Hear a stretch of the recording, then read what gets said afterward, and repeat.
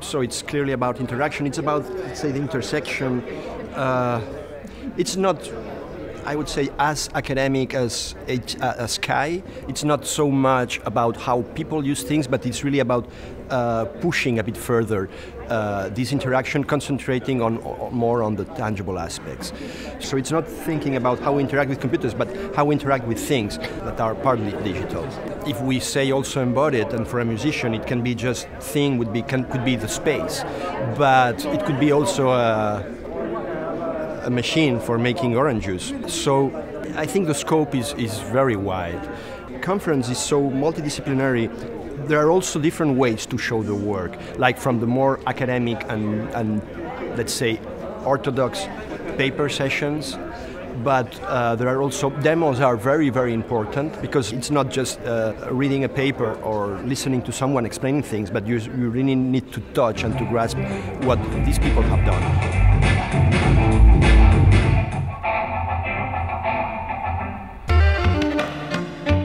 We're coming with this reflection on music technology, how to design technology in a way that maybe the target here is more to insert this technology meaningfully in the everyday life of people. Of course, music and everyday life is not the same, but anyway, the problematics are very, very close, meaning that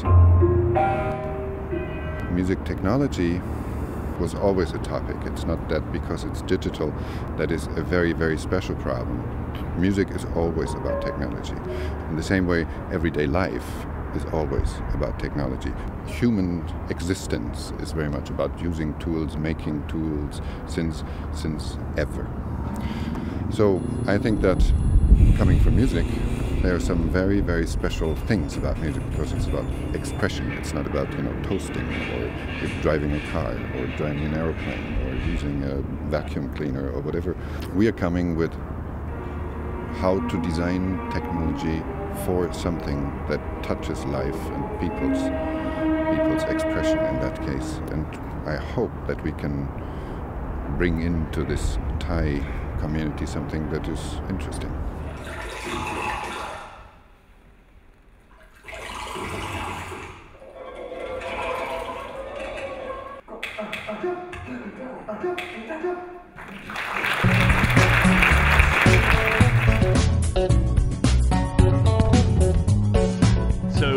I'm Paul Marshall, and this is Martin Kaltenbrunner, and we're the program chairs for TEI this year. The other program chair was Dave Kirk, who unfortunately wasn't able to make it to the conference, and our role has really been to work with the meta-reviewers and the reviewers to draw together the papers that are presented at the conference. Yeah.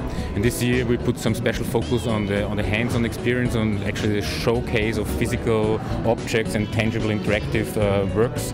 Because I think in a context like TEI, this is actually the thing we're interested in. And the other activities, so what I like about TEI is that we have an arts track, we have a quite easy entry-level work-in-progress section where people can show their the things they're cooking up at the moment. And get feedback. Yeah, we're trying to engage a discussion here, and that's working out quite fine, I'd say. Yeah.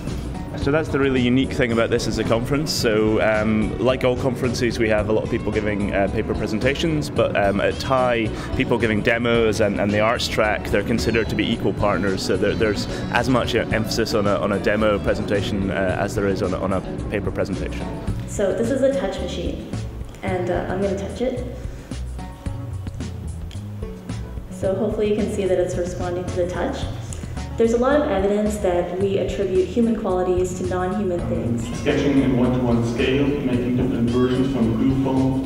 So the specific question that we asked for this paper is whether the use of a virtual tool would actually result in the brain's appropriation of a similar physical tool. It doesn't have enough strength. Like a weapon, we use a reed switch and magnets. Well, we exhibiting these toys for 2 to 3 weeks.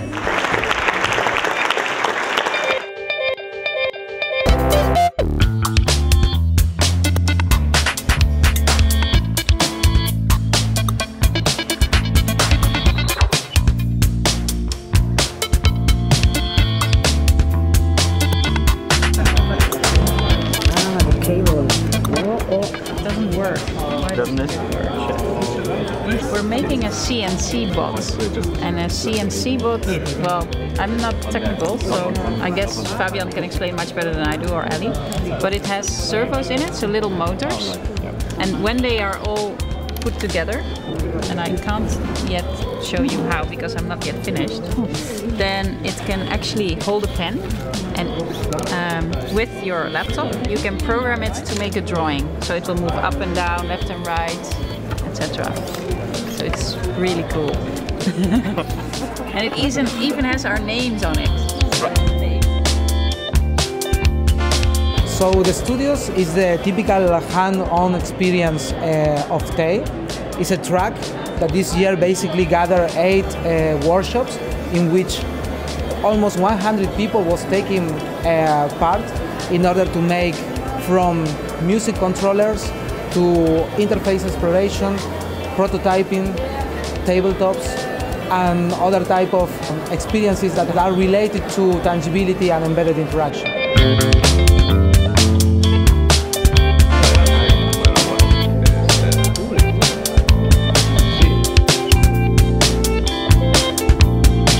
I'm gonna make a switch here.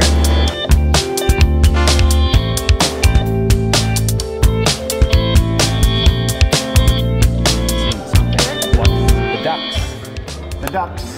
In this workshop we are creating a new kind of video games that I call hybrid video games, because it's combining the conventional way of playing that children play with toys, with conventional toys, manipulating toys, and we are combining this with conventional video games, and they have chosen some collection of toys that are the cast of our game, and they are creating all the manipulation they need to create the video game, the graphics, the manipulation, and our software support them to don't worry about the hardware of the tabletop, just they are going to worry about the toys. They will receive all the info from the children that play with this game about what the children are doing with the toys, nothing more. The idea is to have an experiential platform for designing haptics. In the hard disk there's basically a small electro motor that is very high frequent that we can program to give force feedback.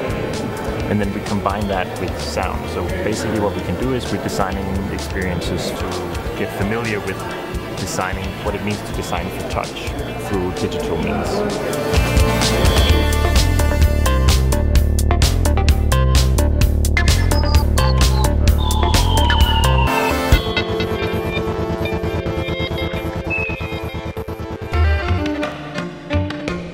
So the TEI Graduate Student Consortium is an opportunity to bring together graduate students in multiple disciplines: computer science, the arts, engineering. The idea of the consortium is to give them an opportunity to get familiar with the community, give them an opportunity to make presentations among peers, and to get feedback on their work so that they can hopefully become lifelong contributors to the community. We really don't know when we put the call out where they will come from and what backgrounds they have. So we have a student from Peru who's now in Hong Kong. We have students from many countries in Europe, from North America.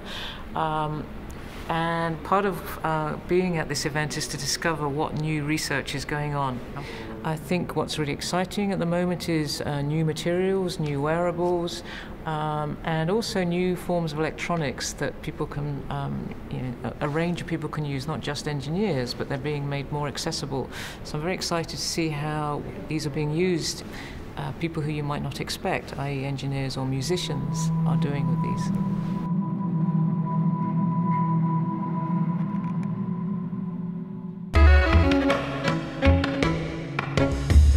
So there will be sessions during all the morning and afternoon, and then that for the 3 days, which is Monday, Tuesday and Wednesday, and then every afternoon, evening there will be something different. Tomorrow we have the design challenge, which is really a contest. There's a prize given by the Barcelona City Council. I can't quite close the other switch because my left eye doesn't close. It's chaired by Bill Verplank. He proposed the theme celebration. Quiet on the set. She's going to blink. So it's about playing, game, fun. Our next group is from Dresden. And we will see some challenges. This will take place in Universitat Pompeu Fabra, which is just near here. Federkraft. Turn. Shift. Bend. Tilt. Bounce. All the joy just for you. And so we can be together in this space. And when we get close, when we touch, something happens. And when we are together, we want to stay together, and we have to be really careful. This is rock, paper, awesome. So we started with this way of doing a tangible challenge. She can then pick rock, paper, scissors by putting one of the objects on her head. It registers that she's made a choice. So this could actually be shown in another space halfway around the world. And so she chooses paper, and she lost.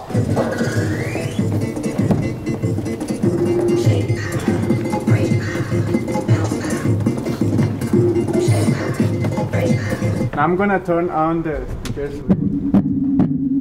Show the chord. Yeah.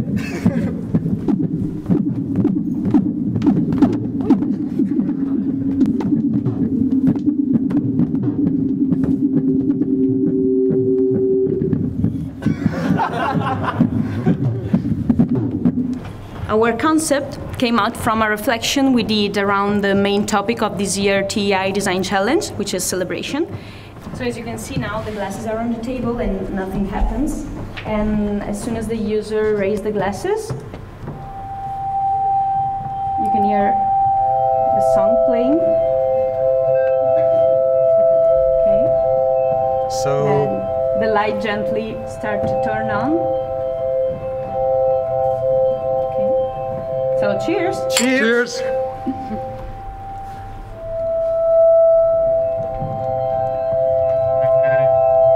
So as you can see, when I blink, I can change things.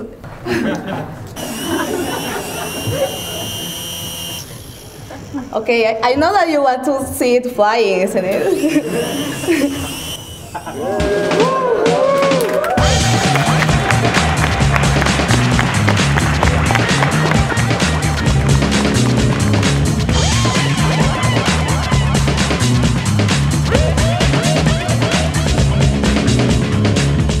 Come from an education background, so but we also do a lot of tangible stuff, so it's really nice to see the other side, because a lot of conferences we go to are just too focused on just the education side. So interaction and HCI and all of this tangible stuff is really important to what we do, so it's nice to really get in deep on that side of it. So I think that this conference was awesome for that. It was really an excellent opportunity to see that part of it.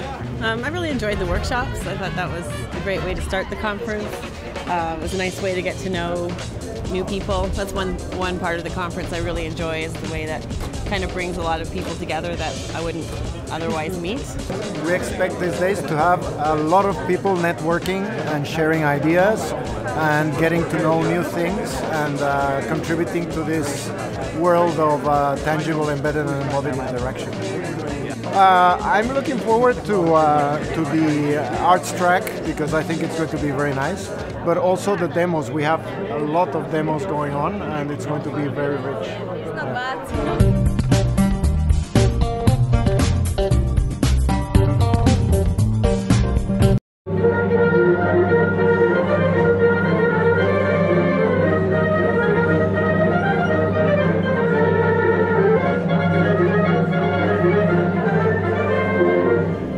We try to select like about 10 works here from about 36 submissions that somehow represent this idea of the tangible, embedded, and embodied interaction from a point of view which is more like artistic, so kind of open exploration, not have a broader idea of a sense of what's tangible.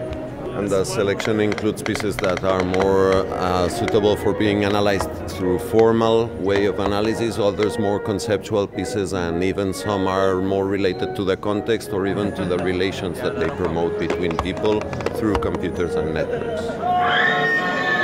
It has to have some sense, so the interaction has to have some purpose. It's not vacuum interaction, and you must have something that you can learn from this interaction. Yeah. So trying to have a large breadth of different kinds of interaction, like very concrete, like with hands, like the cubes, or maybe full body interaction, or more subtle through online connections.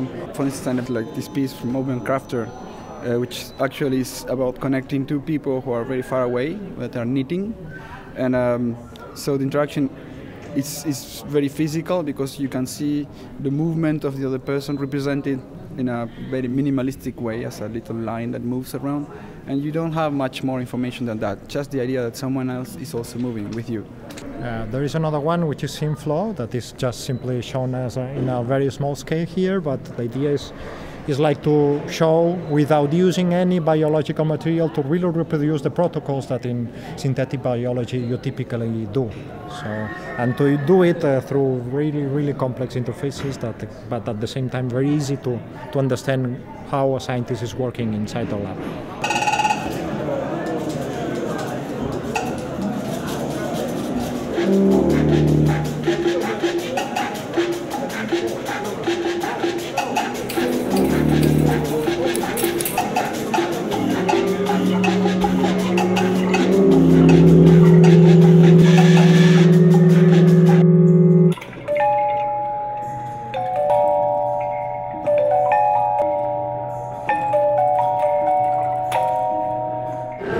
This is color changing calligraphy. Technique is very simple. Behind the paper we printed carbon paste. This surface make heating, character changing color.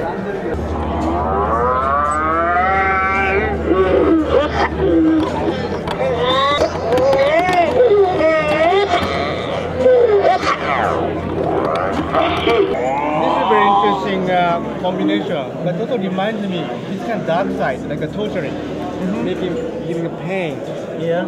So did you choose this intentionally?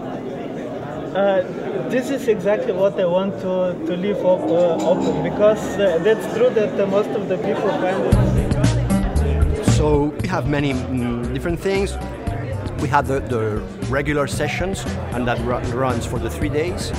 Also, there will be a concert in Razzmatazz, which is a huge club in Barcelona, also in this area. A concert with 6 musicians related in different ways to what we could call, which is a very wide, subjective term, tangible music.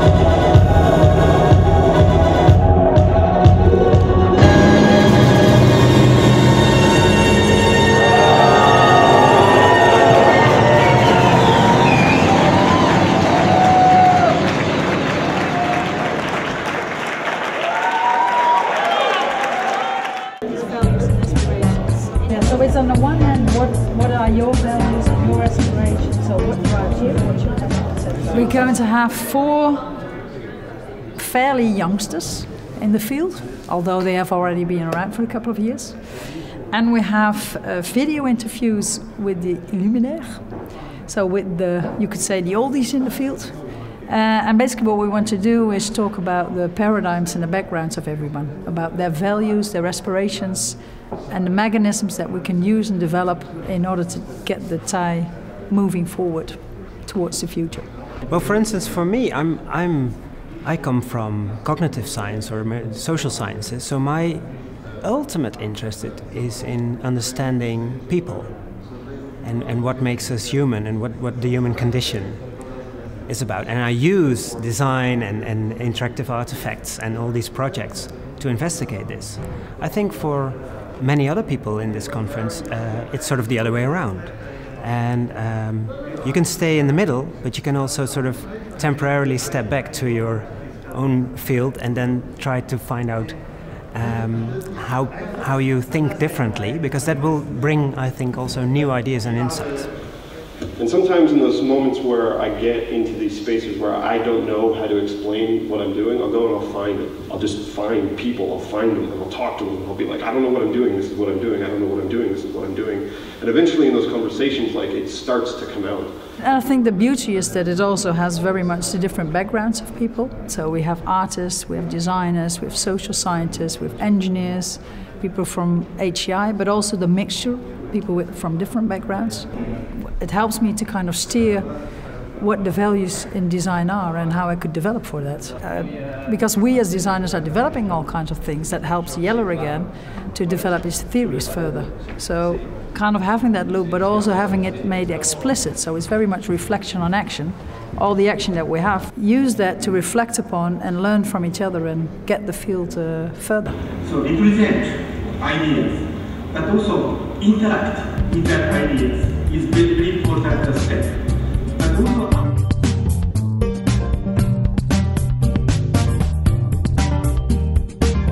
I thought it was great, especially the mix of people. So for me, it's the first TEI, and I think it's a good mix of sort of the academic, the arts, and the design community. And I think also what you saw in the panel discussion was sort of that the whole community is still really thinking about how to combine those perspectives. And I think that's a great value of the conference, to sort of trigger these types of thoughts and think about that whole combination of the arts, design, and science field. So yeah, very good conference. I think for us, that was the most memorable, was definitely the opportunity to participate in the demo session. So definitely got a lot of chances to see other projects, as well as kind of share our kind of research to other people and get a lot of nice feedback as well.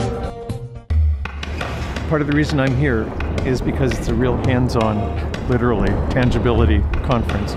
But it's also a place where people bring things that they've made and they get a chance to show them. So we had studios on Sunday. Half the conference was there for the studios, building things, trying things. Now today we're off to the demos, and it's a huge demo show in the Fab Lab, and I'm anxious to see what people have built. And I think that's where the lessons are, in actually building things and trying them. It's not interesting to talk about them. It's not the philosophies or the projections to the future. It's about the doing of it and the sharing of the doing. It's still kind of a rookie demo, but the idea is to be super interested. This is something that you would like to push or even want to bounce perhaps. This is the wall? Yeah, as a very low resistance, but it's not that elastic. And so we had to use other materials as well, so this gives the mechanical properties and this gives the electrical properties. For real-time live streaming, live performances. The system that we're building, I feel a magnet, shifting magnet. How can you feel a magnet? I feel the force. I feel the force inside. It's from the Empire, I think. And then, if you want to put one of them into a certain color, you squeeze them into. Oh, you squeeze it? Yeah. It was already hard to get this through customs. Yes, it was very hard.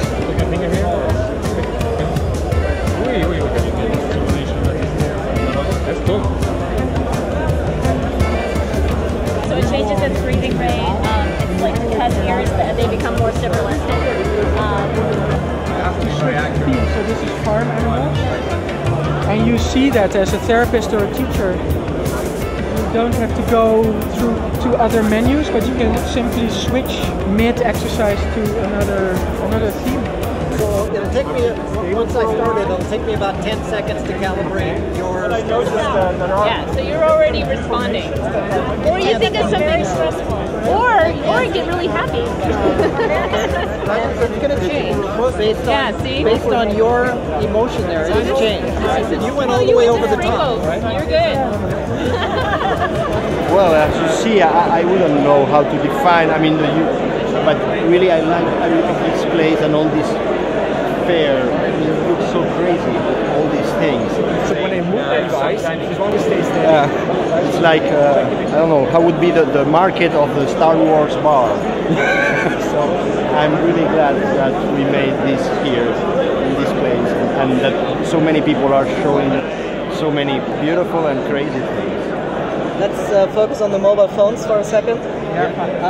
So what you can do is basically send colors to your loved ones. And this is to support couples in long distance relationships. To send.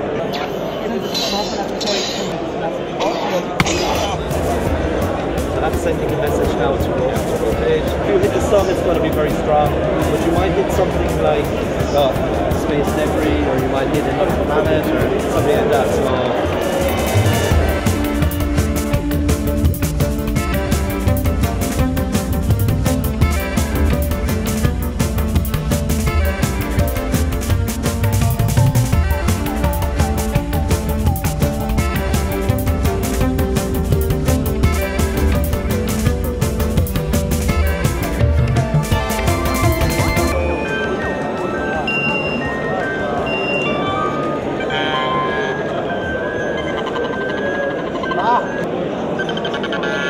The batteries there.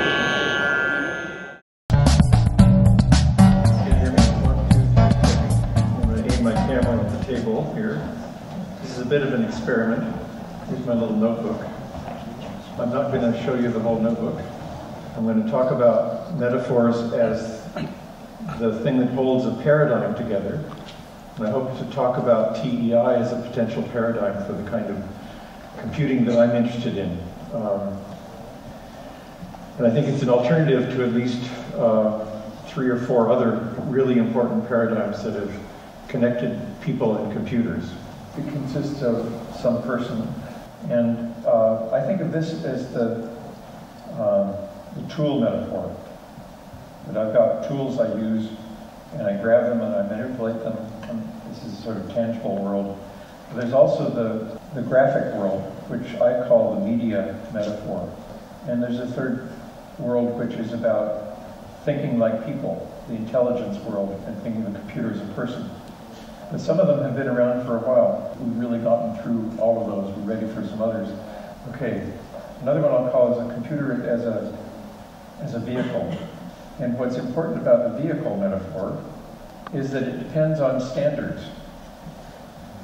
There's 2 others I think that are important. I think in general we can talk about the world and life in the world, and all of the ways that we evolve with the world. We call it life. And I think it's also the one beyond media is in the interaction design, we're going to do wearables. And I think Steve Jobs is the one that led us into fashion. So these are my 6 paradigms, and it's what we design. We design vehicles and standards. We design media that are about engagement and authorship.